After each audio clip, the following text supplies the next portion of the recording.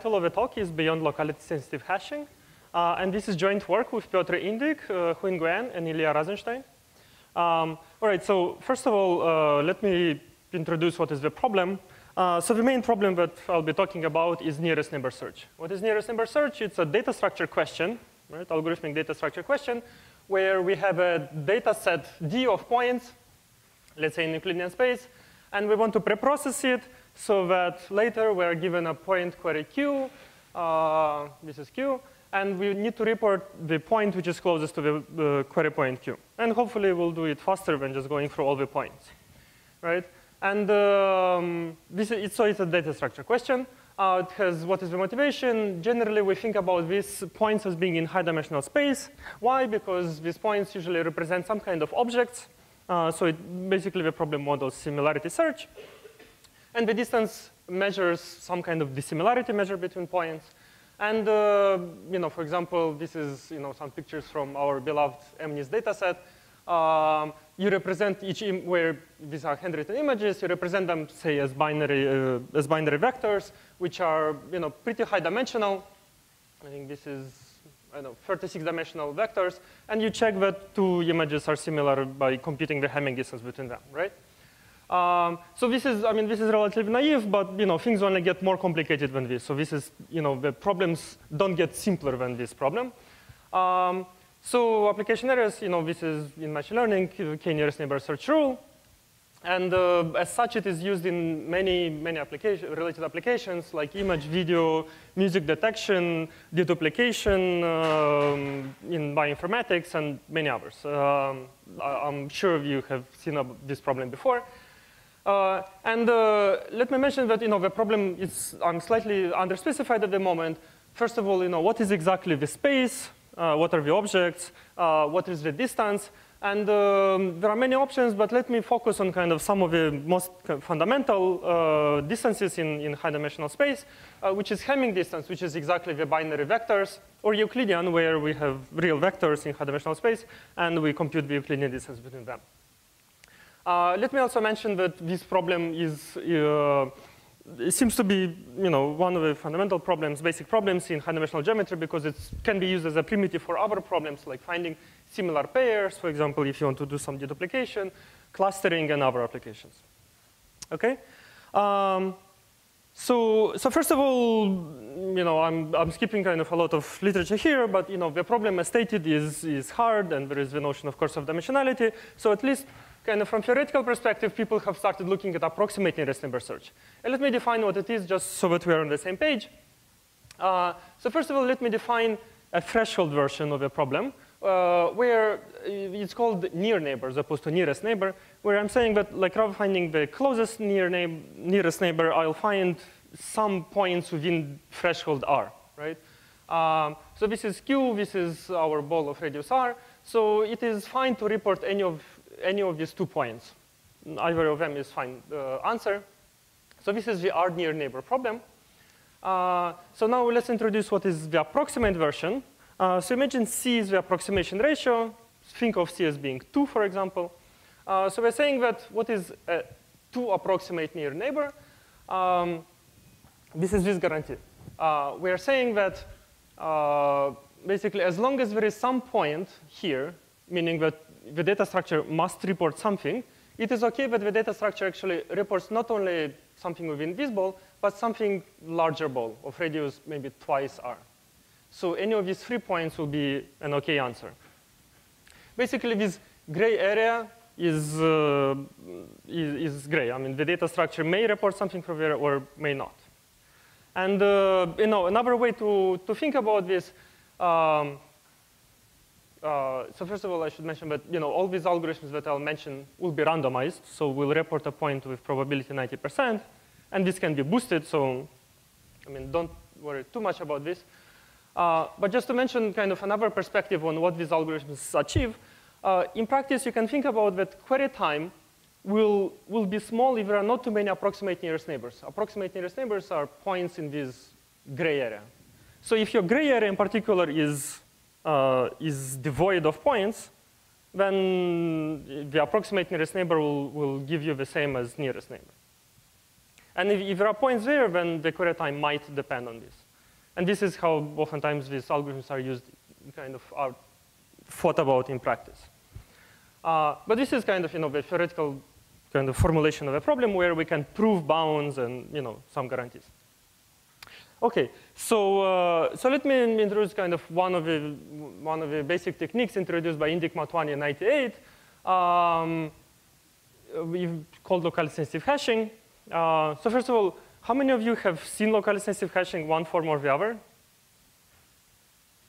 Okay, about half of you. Okay, so I will roughly go through it in a little bit in next couple slides. So what is locality sensitive hashing? So this green blob is our space. Think about it as being Euclidean space. And we have a bunch of points. This is our data set, kind of these points. So locality sensitive hashing basically wants to partition the space with the following guarantee. So if the points are close, we need to think about two regimes, kind of. When the points are close within distance r, so this is within smaller radius, or when they are far, meaning that the points are far away, outside this gray area, right? So this is kind of some threshold. And we're saying that we want a hash function, a randomized hash function. We're calling it G, such that if the points are close, then the probability that they collide, that two points that are close collide is very high. And if the points are far away, then the probability that they collide is small. So geometrically, this is how a hash function would look like. A hash function partitions the space into parts. So for example, this part, in this part, all the points have exactly the same hash value, right? So hash function on a space is equivalent to a space partitioning. And we're saying that, well, if this is the guarantee that we have, the data structure is very simple. We just construct a hash table, right? Basically, you take a data set, you compute the hash value on each of the points, and you throw all this into a hash table. And for example, this is how the hash table will look like, right? It will, each part will correspond to a hash bucket here. Each point goes into its bucket. And at the query time, if we have a parent query Q, we compute its hash value, go into the bucket. This will be its bucket. And we just look at the points that collide with the point, with the query point Q, right? And if this is the guarantees that we have, then the algorithm is essentially obviously correct. Basically, if P is the near neighbor within distance R, with high probability it will be in the same bucket. And all the far points, all the kind of points which are not near neighbors, will have a very small probability of collision, so they won't be in the bucket. Okay? So this is, this is not exactly what we can do. This is too hard of a guarantee to achieve. So usually what we'll achieve not high, but we'll achieve a smaller gap between these two probabilities, something like not so small versus small, let's say. And then sometimes it happens that the query Q, for example, does not fall in the same bucket. In general, we'll think about the probability of collision as being some decreasing function, as a function of distance. And just because your probability of finding the near neighbor is not so small, you'll have to repeat the experiment a few times. This means that you'll construct a few hash tables. Okay? And there is, so, perhaps, you'll do a few of these space partitions and you'll repeat them a few times, and you hope that maybe in one of these three hash tables, there will be in one of the hash tables, our query point Q and the near neighbor will collide. So we'll find it. Okay, so the entire data structure is just a few hash tables, each one using a random hash function, right? But kind of a geometric hash function. And the question is, how many hash tables do you need to use? Some n to power rho, where n is the number of points in our data set. And rho is a parameter. It measures the quality of our space partition. And just to define what is parameter rho, let me quantify these probabilities. In particular, let's call this probability P1. This is not so small. This probability P2, this is the small probability. And this is roughly how it looks like on this graph of distance versus probability of collision. And rho is such that this equality is satisfied. Right? It's the bigger the gap between P1 and P2, the better, the smaller is the rho, and the fewer hash tables we need. That's the main idea. Okay, and basically, so this is, I mean, this is what we introduced in 98. I need to, to complete the algorithm, I need to specify some hash functions, right? I mean, I still didn't specify a hash function which achieves some non-trivial parameter rho. And so first of all, one can think about the hash function as a concatenation of a few primitive hash functions. So we'll get back to it in a moment. But let me give you some particular hash function for Hamming space. So Hamming space, again, we have binary vectors of dimension d. So a primitive hash function will be, so our entire hash function will be a concatenation of a few of them. So one of them will just pick jth coordinate of a point P, where j is chosen randomly. Right? So it's a random hash function. And if you compute exactly what is the probability of collision under this hash function h for 2 points P and Q, it is exactly this, where ham of PQ is Hamming distance between P and Q. And this is exactly how the probability looks as a graph. Right? It's a decreasing function. And the function g will be a k of such hash functions, which means it's just a projection on k random bits. So you take point P, you pick k random bits. This is your hash function. And you can prove that rho in this situation achieves this ratio 1/c. Okay? And so this is what was known. And what is known now? So this was basically, in the end, if you plug in everything, basically Hamming space will achieve space which is n to power 1 plus rho, Courier time n to power rho, just because we have n to power rho hash tables, where rho is this 1/c. So in Euclidean space, later on, we proved that you can actually obtain a better quality partition and obtain an exponent which is roughly 1/c squared. So for approximation 2, maybe for Hamming space, you would get an exponent of a half, so basically root n. For Euclidean space, for the same approximation, you can actually get better Courier time, get fourth root of n. Okay? And then, of course, there is the question, can we do even better space partitions, right? And this is a very nice question, and people have started thinking about this. And then they proved that essentially, no, this is the best space partition. So for Hamming space, projecting on random coordinates, this is the best space partition for this parameter rho. So I mean, this is a geometric question, and you can prove lower bounds for it actually. There is also more what are called cell-probe lower bounds, basically lower bounds on data structures, as opposed to just geometric statements, which prove, I mean, it's a weaker bound, but mostly because, I mean, this is computational complexity, and it's hard to prove very high lower bounds here. But essentially, it says that these, at least in terms of space, this space of type 1 plus 1/c divided by something is at least in the right ballpark, except that the number of memory lookup doesn't look the right. But anyways, I mean, there is a lower bounds that indicate that this maybe 1/c is actually optimal.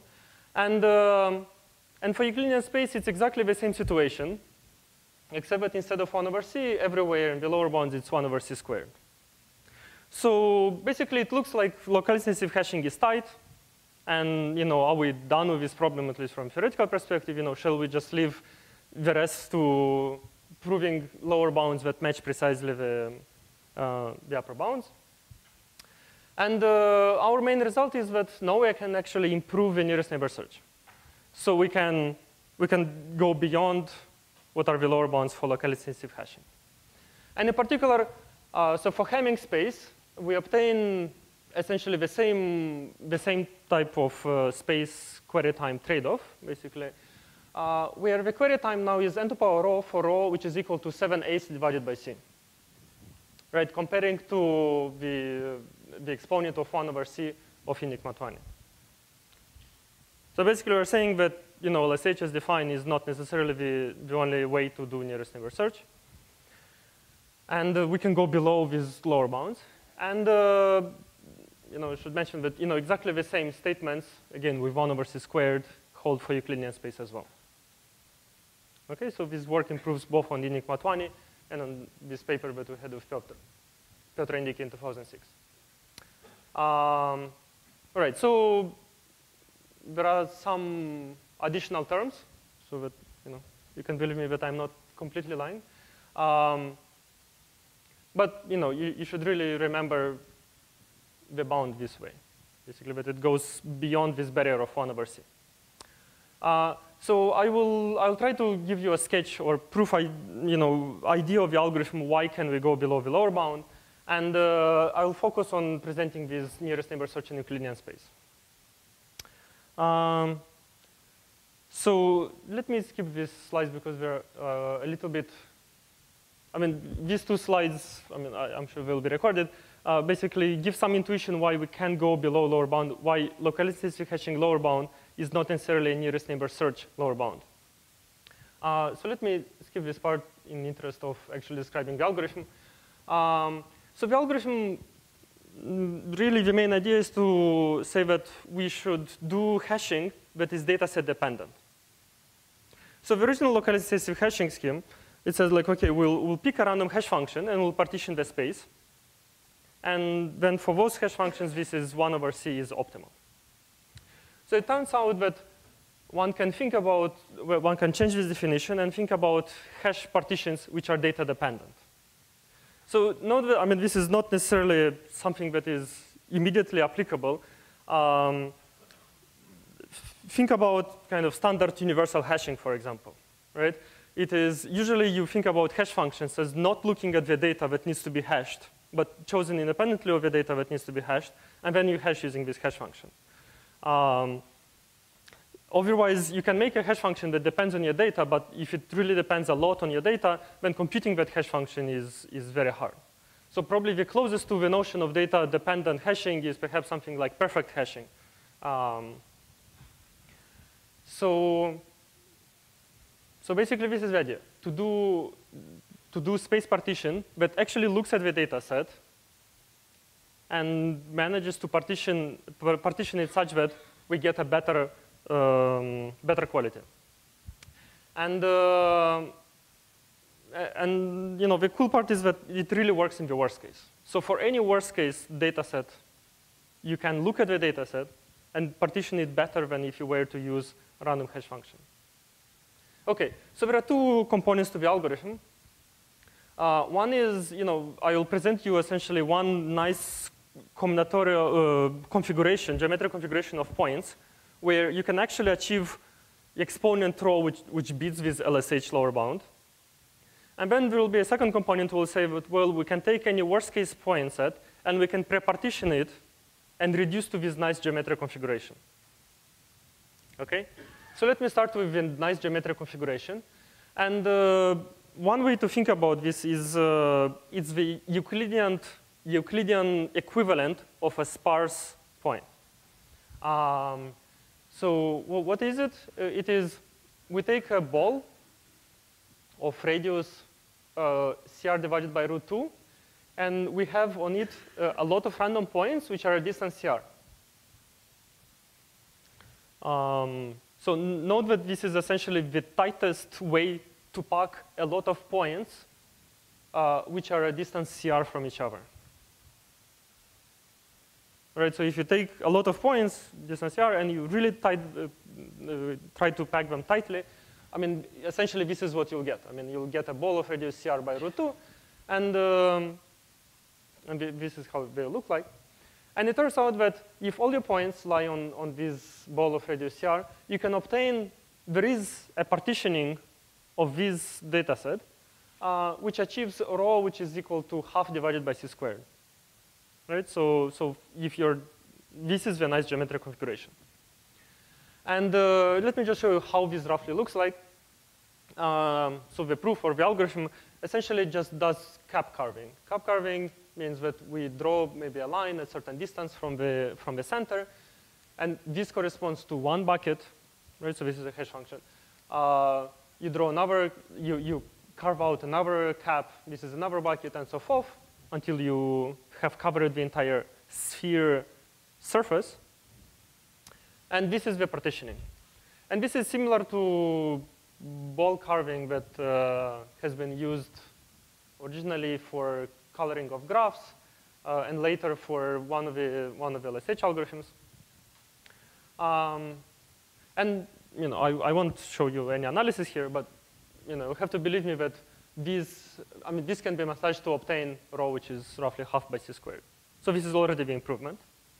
And natural question is like, is this robust? Can we? What if we have the sphere which is a little bit larger, and what you expect will happen? Namely, if you have radius which is by a constant factor larger, then you have rho which slowly degrades with the radius.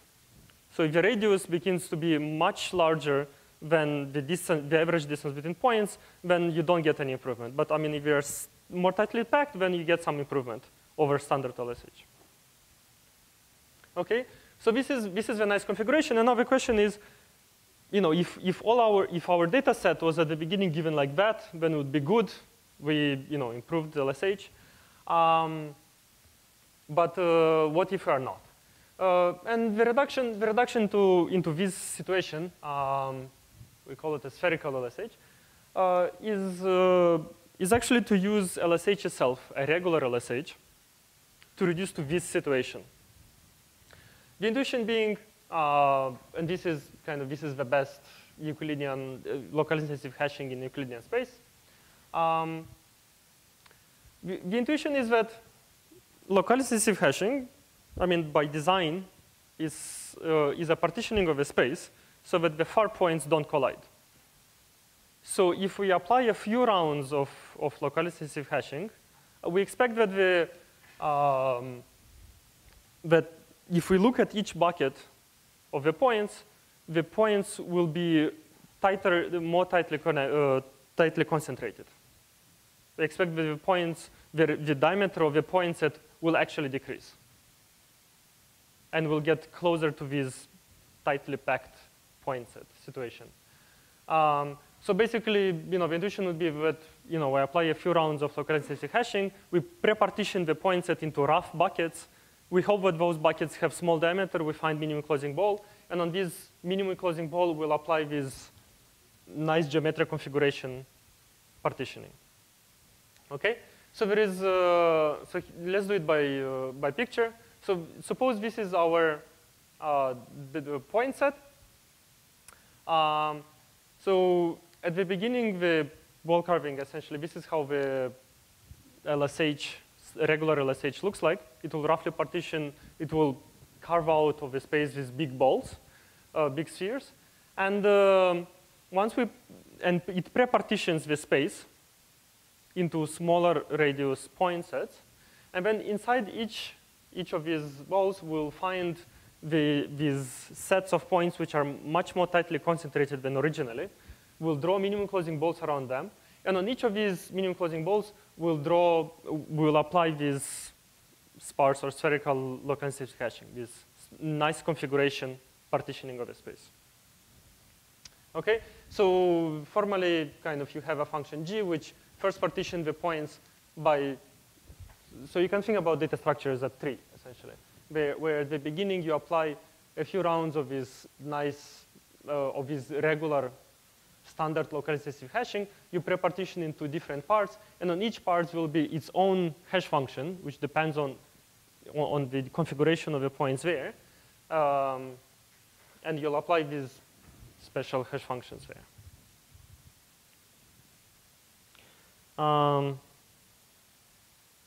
And basically, the final row is an average of the row from the levels 1 and 2. So basically, whatever row is obtained here, which is basically standard LSH, and this one, which has an improved row. So it will be some kind of average. And messaging all the numbers, you'll get this bound of 7/8. Let me skip the details. I mean, not as important. But let me mention just a word on practice. So in practice of nearest neighbor search, it's often the case that the algorithms are a form of space partition, and there are many of them, and many of them are data dependent. So for example, some of the nearest neighbor search, some of these algorithms use random dimensionality reduction, Johnson-Lillerhouse lemmas. And in practice, people will say, like, well, whatever theoretician comes and says, like, use random dimensionality reduction, let's use PCA instead. So these kind of intuitions have led to a lot of trees. I mean, okay, some of them existed before that, right? But things like PCA trees or SP trees will say, let's partition the space according to, not randomly, but according to the geometry of the space. We're using PCA, for example. And PCA tree would look something like that. But often the case, first of all, there are no guarantees, and for all these algorithms, it's pretty easy to construct examples where we will fail on finding nearest neighbor search. So kind of, this angle, it's natural to ask kind of, can we bridge this gap? So first of all, until recently, until this work at least, the theoretical algorithms for nearest neighbor search have not been data dependent. Whereas in practice, they are data dependent, and often they do outperform some of the theoretical algorithms. And the question is to bridge this gap. I mean, can we analyze some of these algorithms? Can we, prove that sometimes they work, or maybe there are variants of them that will give guarantees? And are there better ways to do partitions in theory and practice? I mean, this is really the question. Or another question, more particular, say like, oh, maybe some of these algorithms actually do work in certain regimes. I guess I just want to mention this work that we're doing with Amir Abdullah and Ravi Khanna and Robbie Kraftgamer, where we're looking at PCA trees and trying to prove that they're, they do very reasonable things under certain assumptions on the data set, actually. But anyways, let me just conclude. So back, this talk is about beating the locality sensitive hashing. So this is the first work that goes beyond the original Indyk-Motwani algorithm for Hamming space. So we, for example, for Hamming space, we obtain 7/8 divided by C. So the really interesting part is that it's below the lower bounds that have been proven for locality sensitive hashing. And the idea is really to do these data-dependent space partitions. And of course, the natural question is, how far can we push this? In theory, for example, what is the raw that we can obtain? For example, already a natural idea is to try to use multi-level partition. So probably some of you have been thinking, it's like, okay, why do we do only 2 levels? Maybe we can do more levels. And it's true that we can, kind of make this algorithm multi-level partition, kind of each time you refine, you improve the geometry of your point set, and you use more particular, you adapt your hashing to the improved configuration. And it will work, and it will achieve a little bit better exponent, something like 0.73 divided by C. And I don't know, basically, I would conjecture that this might be the right bound for this direction, but we still don't know how to obtain this. And of course, the question is, can we, going back to kind of the connection between theory and practice, can we bridge this gap between, space partitions in theory, space partitions in practice, and what are the best in theory and practice? Thank you.